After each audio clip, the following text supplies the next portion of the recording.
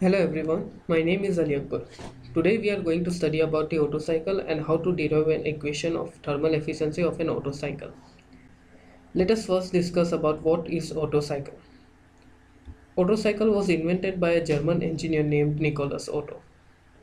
It is defined as idealized thermodynamic cycle that describes the functioning of a typical spark ignition engine, which we studied about it in the previous lecture. If you haven't yet referred to my previous lecture, please do. It's lecture 2, the working cycle of SI engine. Now moving forward, a thermodynamic cycle of 4-stroke SI engine basically consists of 4 phase or 4 stroke.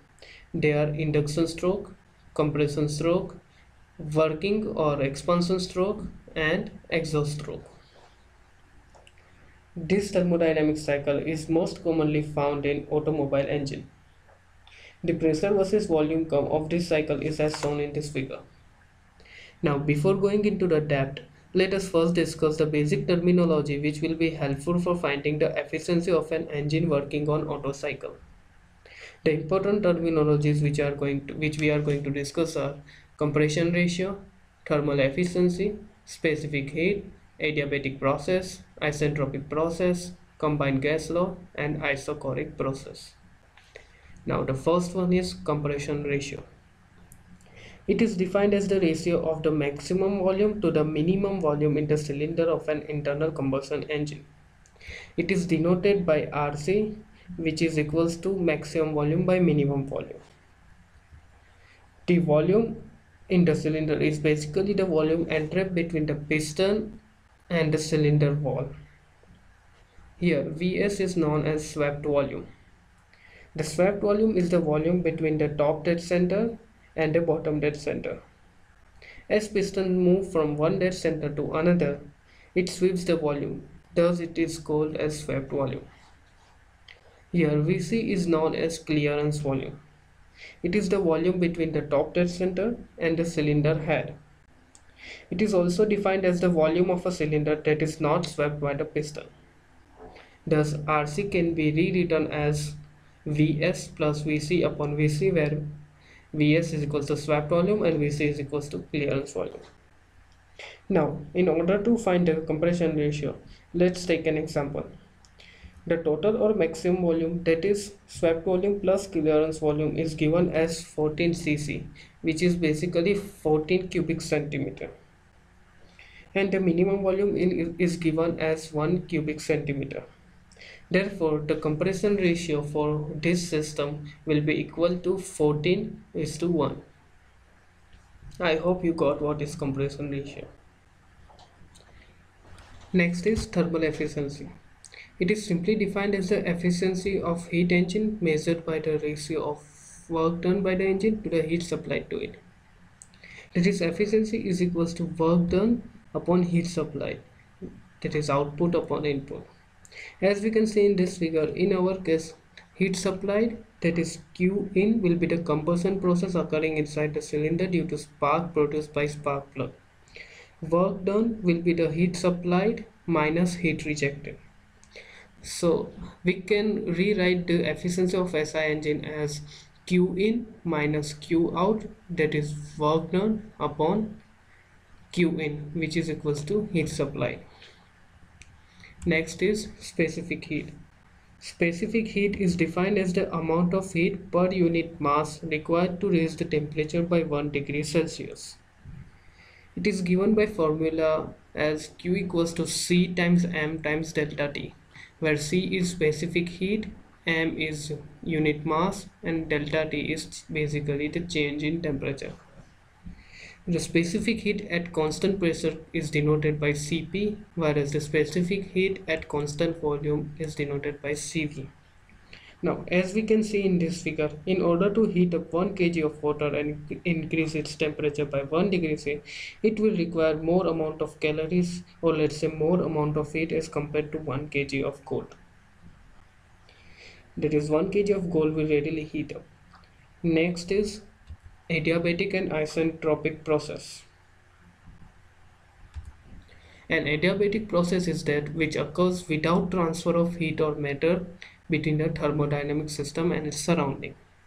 Whereas an isentropic process is an idealized thermodynamic process that is adiabatic and in which the work transfer of the system are frictionless, there is no transfer of heat or matter, and the process is reversible. One important point to note down is that entropy is generated by irreversibility and accompanies with heat transfer.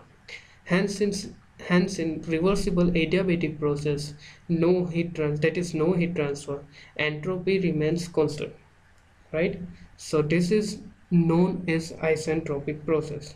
This is generally named as constant entropy process. Next is combined gas law. Recall from the chemistry class that the combined gas law is a gas law that combines Charles' law, Boyle's law, and Gay-Lussac's law. It is given by PV upon T is equals to C. That is pressure, volume upon temperature is constant. Also, for reversible adiabatic process, that is isentropic process, an ideal gas can also be represented by polytropic process equation, that is PV raised to N is equals to C, or else PV raised to gamma equals to C, that is constant, where gamma is the ratio of specific heat at constant pressure and at constant volume. Now the last one is isochoric process. An isochoric process, also called as constant volume process, is a thermodynamic process during which the volume of the closed system undergoing such a process remains constant. Here the thermodynamic process which I am talking about is the addition or removal of heat from the system. Now next is derivation. Now moving forward, a thermodynamic cycle of an SI engine consists of 4 strokes: induction stroke, compression stroke, expansion or power stroke, and exhaust stroke. This we have already studied in our previous lecture. If you haven't referred it yet, please do.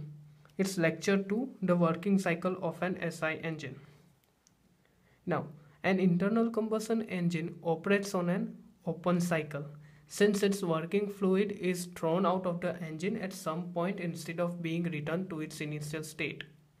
That means the working fluid does not undergo a complete thermodynamic cycle.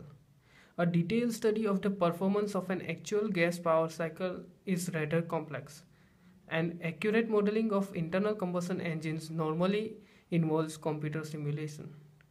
Now, to conduct elementary thermodynamic analysis of internal combustion engines, considerable simulation is required. To simplify the analysis, air standard assumptions are made. They are: gas and air mixture are modeled as air and an ideal gas, which continuously circulate in a closed cycle. Thus, there are no intake and exhaust processes. Second is, all the processes making up the cycle are internally reversible. That is, no entropy loss. Third is, the combustion process is replaced by an heat addition process from an external source. And the fourth assumption is, the exhaust process is replaced by a heat rejection process and the gas returns to its initial state. Now, let us study about the PV diagram, that is pressure versus volume diagram, and temperature versus entropy diagram of an SI engine. The Otto cycle is the ideal cycle for spark ignition reciprocating engine. It serves as a theoretical model for the gasoline engine. The Otto cycle consists of 4 internally reversible processes. They are isentropic compression, constant volume heat addition, isentropic expansion, and the fourth one is constant volume heat rejection process. Now let us first understand the figures shown here. As we can see, the piston which is currently at the BDC, that is bottom dead center, this is spark plug and these are intake valve and exhaust valve. Now the piston moves from bottom dead center to top dead center, or from TDC to BDC in each stroke. The volume between BDC and TDC is known as swept volume, which we have already studied previously. Now the volume between TDC and the cylinder head is the clearance volume, VC. Okay, so from this diagram we can say that the Vs, that is clearance volume, will be equal to V1 minus V2, and our clearance volume Vc will be equal to V2, and our total volume will be equal to V1. Okay, now moving forward. Now during 1 to 2 processes, that is from 1 to 2, the piston moves from BDC to TDC, forming an isentropic compression, that is an reversible adiabatic compression, which is no entropy loss. As we can see from this one, 1 to 2, there is no entropy loss in the process. During process 2 to 3, the constant volume heat addition takes place. That is the combustion of mixture present in the cylinder in non-ideal gas.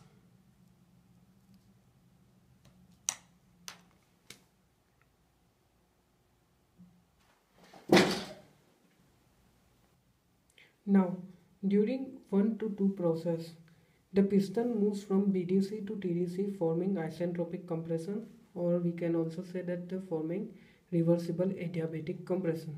That is no entropy loss, as we can see in this diagram. As the piston moves from BDC to TDC in process 1 to 2, the pressure inside the cylinder will increase, whereas the volume of the cylinder will decrease, which is shown by this graph. Now, during 2 to 3 processes, when piston reaches TDC, the constant volume heat addition takes place. That is the combustion of mixture in present of the cylinder in non-ideal case. Here we know that the heat addition can be given by Qin, which will be equal to mc delta T, right? Qin can also be written as mcv, that is constant volume, specific heat at the constant volume, and delta T is T3 minus T2. This is temperature at point 3 minus temperature at point 2. This is temperature after combustion and temperature before combustion. Now considering this equation as equation 1.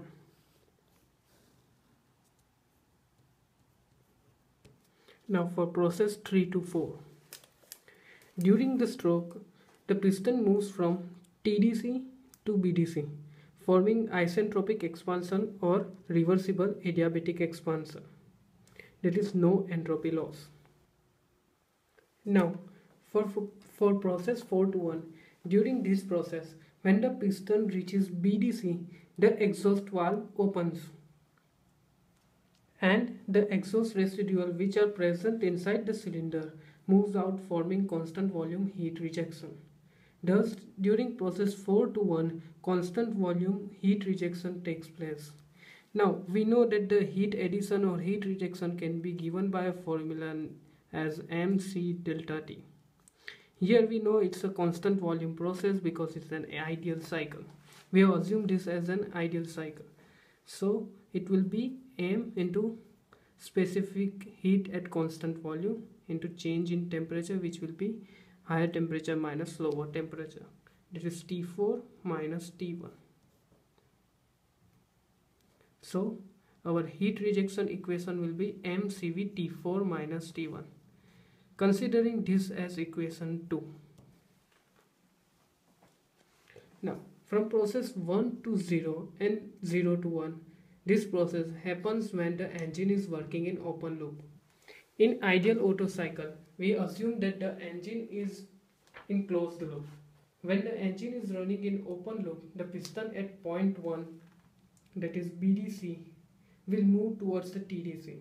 And also as the exhaust valve is open, the residual gases are thrown out of the engine via exhaust valve. And the gases which are thrown out from the exhaust valve are at the constant pressure. Now once it reaches TDC, exhaust valve closes and inlet valve opens. The piston starts moving from TDC to BDC, and during this fresh charge that is air and fuel mixture, are inducted into the cylinder at constant pressure. That is the process 0 to 1. One more thing, we know that the compression ratio of an engine is given by RC. That is, RC can be written as maximum volume by minimum volume, right? Now, here maximum volume is RC is basically V1, that is Vs plus Vc upon Vc. We have studied this previously, right? Now we know Vs is equals to V1 minus V2, and we know Vc is equals to V2. Thus Vs plus Vc will be equal to V1 minus V2 plus V2, which will eventually give us V1 upon Vc, that is V2. Considering this equation as equation number 3.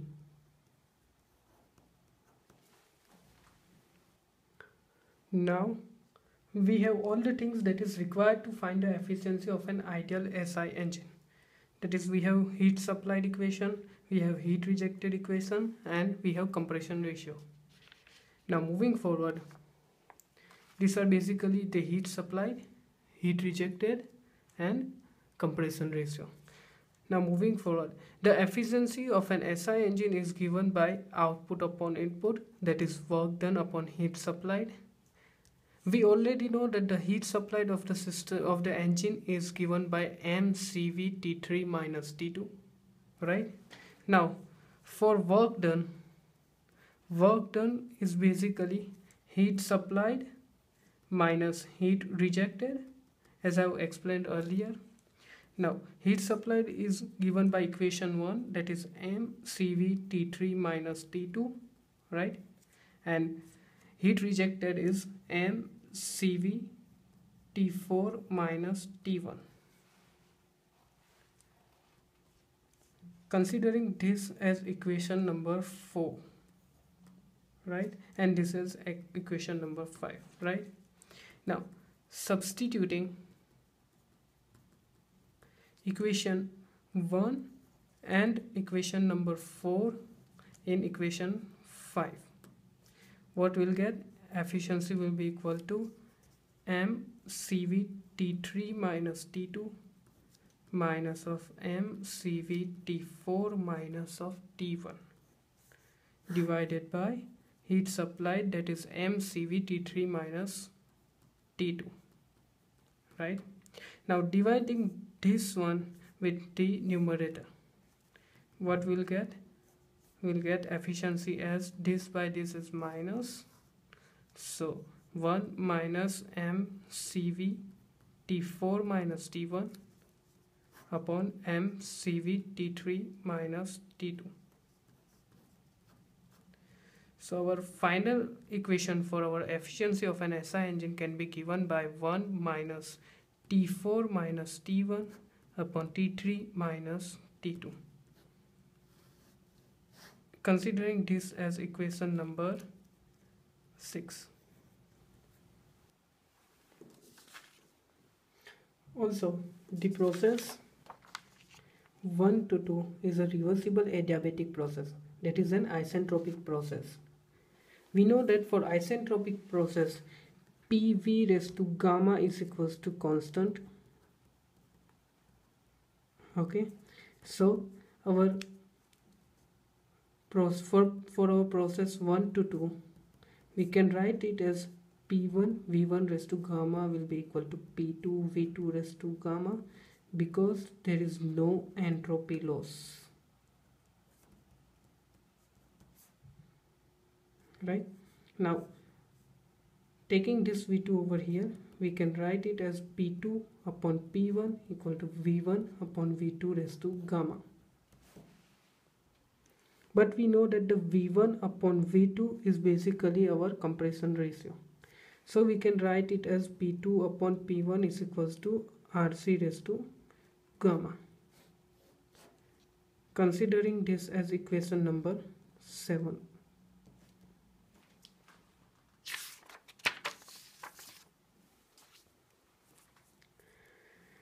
Also, we know that the PV by T is constant, that is the combined gas law equation.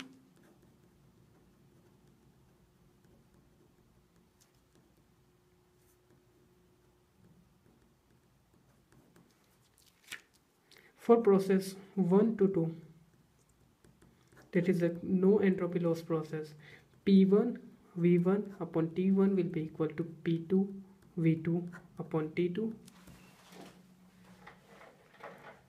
Taking this T2 over here, we can write it as T2 upon T1, which will be equal to P2 V2 upon P1 V1.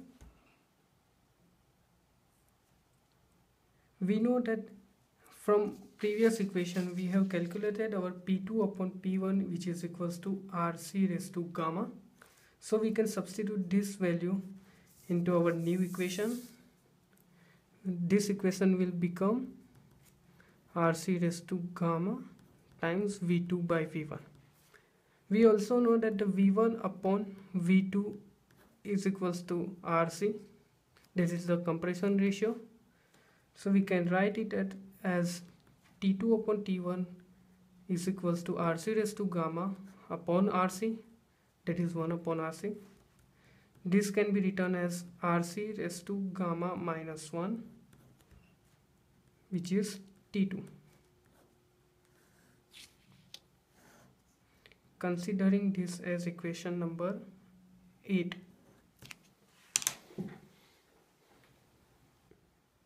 Now, we know that the process 3 and 4 is also an reversible adiabatic expansion process or an isentropic expansion process.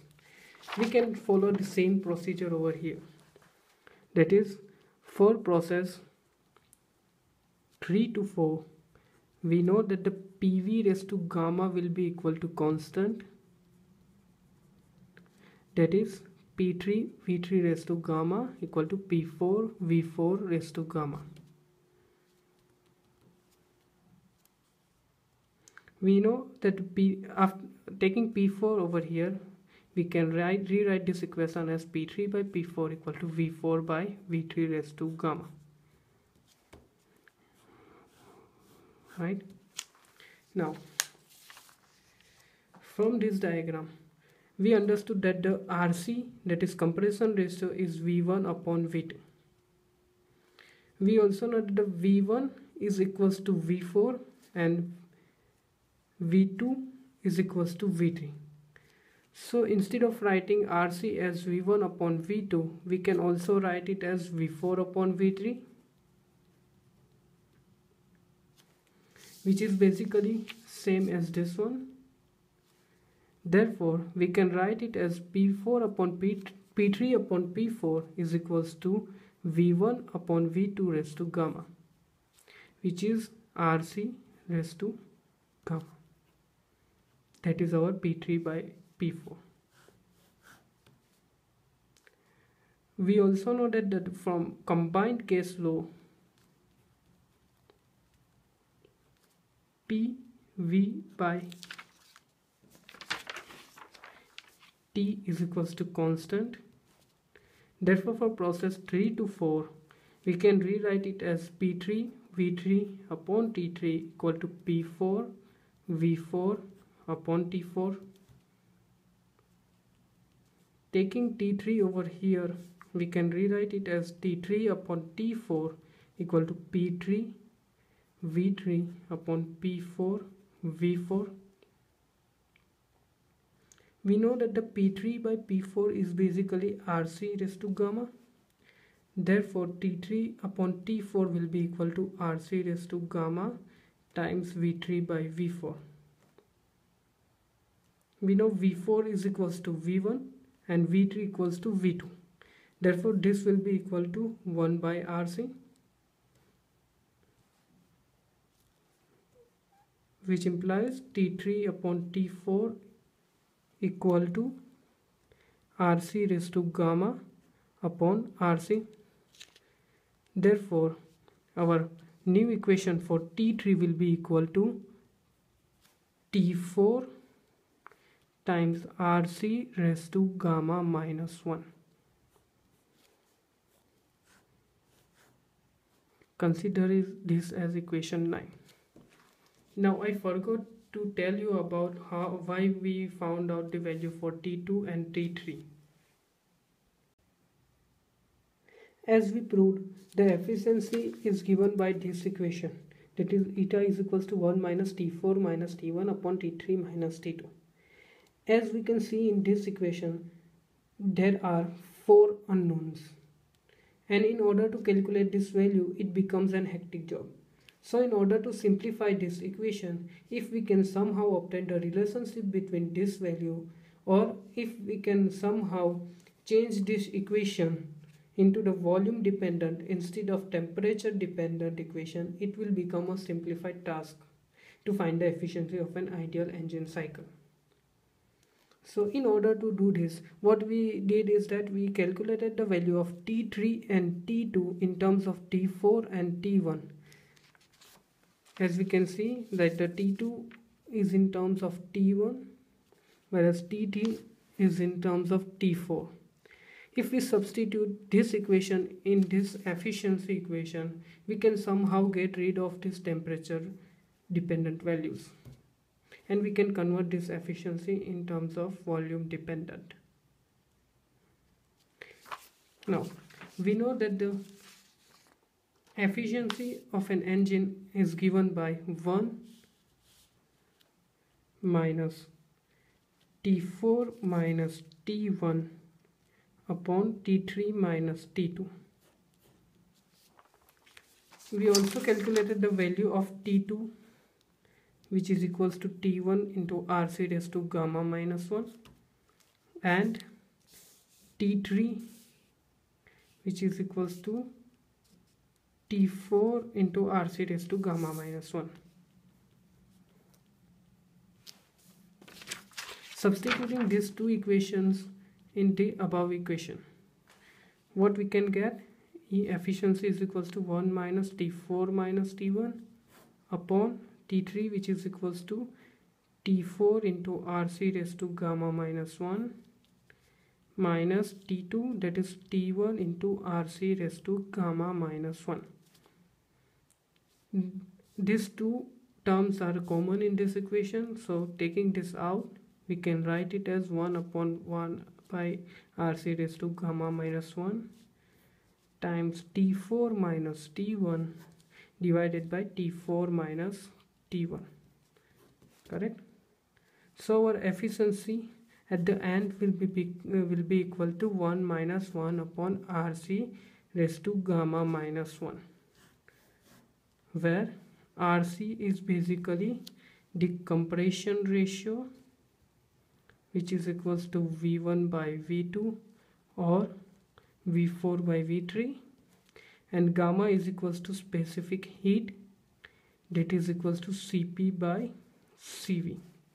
These two values are constant in the ideal process, and if we know the volume, that is the total volume, and the clearance volume, we can easily calculate the efficiency of an ideal engine cycle. So at the end, to summarize, the efficiency of an SI engine is given by 1 minus 1 upon RC raised to gamma minus 1.